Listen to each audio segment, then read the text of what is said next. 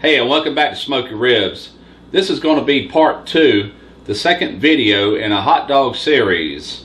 I'm doing a request by Terry Lyle. He's a subscriber of mine on my Smoky Ribs YouTube channel, and he requested that I try to duplicate a famous hot dog, or at least it's famous in this area of Jamestown, New York, at a place called Johnny's Lunch. And what they serve there is a Texas hot wiener. And this is a Texas hot wiener sauce. Well, I have researched and researched and researched and trying to come up with an authentic original recipe on the internet. You might as well forget it. It ain't gonna happen. You'll see a lot of people's take on it, a lot of variations, but you'll never run across that recipe. But Tom Jones over at Tom's Test Kitchen, he has a video that he did a while back on this Texas wiener sauce, and basically from what I've read through Terry as well, this is a very close replica to what they serve there. And so I'm going to be using that, but I'm going to put a twist to it, and I'll tell you why. Through all my searching, I ran across another recipe, and I actually found it on Facebook of all places. I found it in Google, but it linked to a Facebook page, and it said secret recipe for the Texas hot sauce. So anyway, I knew right away this was not an authentic recipe because it called for the onion soup mix, like Lipton onion soup mix. That didn't exist 75, 80 years ago, so I kind of discounted it. But what I did catch in the video was not only do they use the ground hot dog wieners like Tom uses in his video, they also use ground beef. And that's one thing that Terry insisted that the original had was ground beef. So it really called for both of them. That's the only difference that I'm going to be making to Tom's recipe, is I'm going to be adding ground beef into this as well. And let's see if this isn't a little bit closer to what Terry has in mind. I have no way of knowing. I've never tasted one of these. I would love to. The ones that Tom did look absolutely great. Fantastic. Had my mouth watering just watching the video. So like I said, I'm going to duplicate what he did. I'm going to put that one twist to it. And let's see what we come up with. So let's get rolling.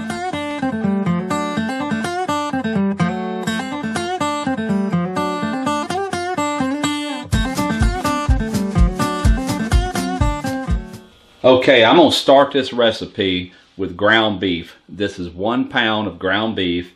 And into that, I've got 2 cups of just plain water.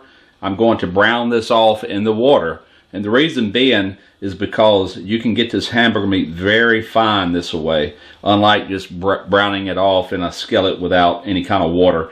It'll be a very fine mixture, and that's what you want for this sauce. Alright, I'm going to go ahead and bring the heat up on this, and like I said, we're going to brown it. Then I'm going to drain this water off along with any grease that collects on top of that. Okay, I've drained the ground beef. Now the next step is I'm going to take some of these all beef hot dog wieners, these frankfurters. I'm going to cut them up. I'm going to throw them in this food processor. I have 4 of them. This is just the regular length hot dog wiener.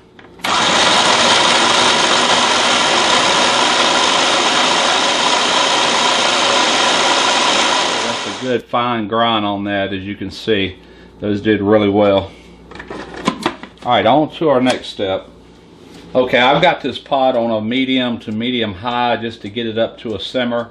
We're going to go ahead and start building this sauce. Now keep in mind another thing that a lot of people don't think about is your local water. My water tastes different than the water, let's say in New Orleans or even 40 miles from here, and that can alter the taste of many things. So, you know, saying that, it's next to impossible to really duplicate a recipe perfectly, especially if it has water in it, unless you use a bottled water from the same company. Alright, first thing I'm going to add are these ground up hot dog wieners. These are all beef, like I said. We're going to add that in. Alright, next I'm taking the ground beef that I browned off earlier in the 2 cups water. Into that I get 1/4 cup of white vinegar. I've got 1 tablespoon of paprika, 1 tablespoon of chili powder, 1/2 teaspoon of sea salt, 1/2 teaspoon of onion powder, I'm sorry, that was 1 teaspoon of salt earlier. Okay, now we get 1/4 teaspoon of white pepper, 1/2 teaspoon of oregano, 1/2 teaspoon of cinnamon,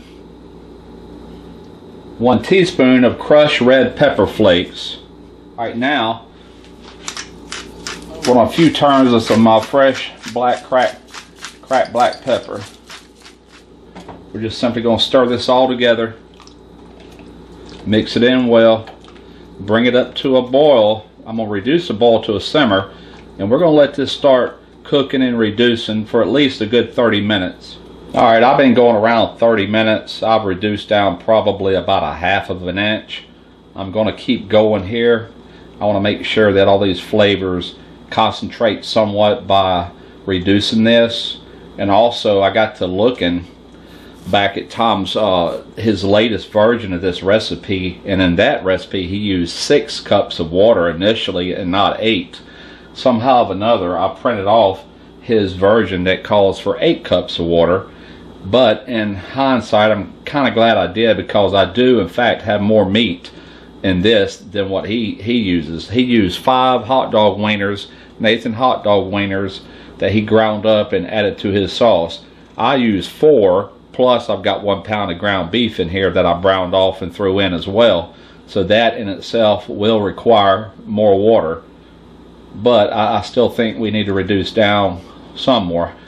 Might let it go another 30, 45 minutes. And we'll see what it looks like at that point. Okay, we've been simmering here about 45 minutes. Looks like we have reduced, if you look at the line here on the pot, around 3/4 of an inch from what was originally in here. And I'm thinking we need to go further, probably around another 1/2 of an inch at least, which means probably around another 40 minutes of simmering. Okay, I want to give a shout out at this time to Tom Jones over there at Tom's Test Kitchen. Thank him for this recipe. I didn't modify it by much. I only made 1 modification by adding the ground beef. But if you'd like to see the original version, his version, you can click on the link that I'll put in the description box. But meanwhile, you can click on this banner right here of Tom's Test Kitchen, and I'll take you straight to his channel. Check him out, subscribe, check his videos out. This man has got tons and tons of videos. He's been on the tube a lot longer than I have, and I really like his style. He does thorough investigation into how things are made and comes up with a lot of his own ideas that are just killer. So go over there and check him out. I'm going to go ahead and put this cornstarch mixture together. I've got 1/2 cup of cornstarch, and all you want to do is add just enough water to blend all this in good, make it more of a slurry out of it.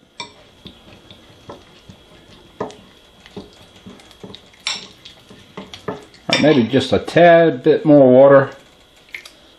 That should be plenty. Mix it up well to where nothing sticks on the bottom and it's not pasty. That looks pretty good right there. I just turned my heat up a little bit more just to get this more of a rolling boil, because this cornstarch is going to cool this down somewhat, and I don't want to lose my boil, because that is what's going to thicken the cornstarch in with this. So just add a little bit at a time. We'll start with that right there. We'll mix all that in. Alright, we're starting to thicken up somewhat. I don't think we're there yet. Let me let this come up to a boil and see what we look like there. Alright, I'm going to add a little bit more of this. Yeah, that's starting to thicken up nice. Alright, I'm going to go ahead and pour the rest of this in here. I think it can go a little bit more. Alright, I just tasted this and I think it needs more salt. So I'm going to go ahead and shake on some more of this sea salt here. Total, I probably went in with another teaspoon of salt. That should about do it. Alright, now from what I read on these hot dogs, and these were from different websites where people have actually went and ate these, and the way they described it, the sauce by itself didn't seem like much, you know, until you actually ate it with the dog, the mustard, the onion, that's when this really comes together. This is when you experience that unforgettable taste. So with that said, that's exactly what we're getting ready to do. We're getting ready to steam some buns. We're going to steam some Nathan hot dogs, all beef. I'm going to chop up some onions, and we're getting ready to build this dog. Give it a try.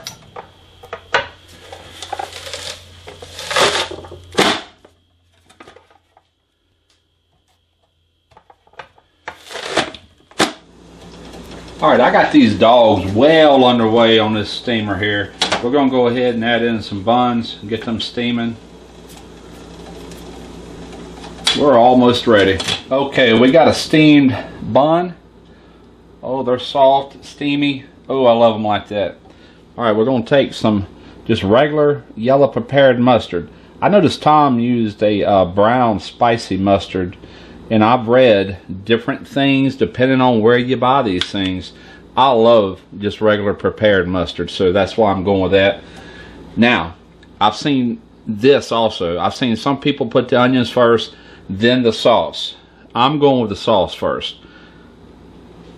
Man, does it really matter? The taste is still going to be there. Wow, look at that. That is going to be so good. Sloppy but good. Now we get some onions. Alright, I'm going to go ahead and get 2 of these put together for myself. I'll bring you back in just a second. I went ahead and made a second one. This time I put the onions on, the mustard, the onions, then the sauce. I can't see where it makes any difference. But we're getting ready to check one of these and see what all this is about.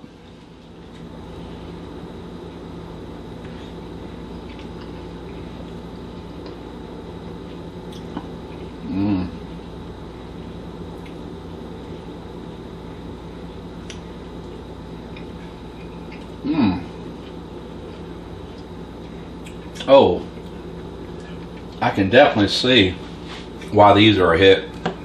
That steamed bun, it's just, I don't know, those flavors, the mustard with the sauce, the onions, and the dog, and just the texture of it all. Good Lord, these are good. I can see why they're highly addictive, and I also see what that person said, that the sauce by itself didn't seem to be much, you know. I mean, it was good, but on top of all this, this is a winner.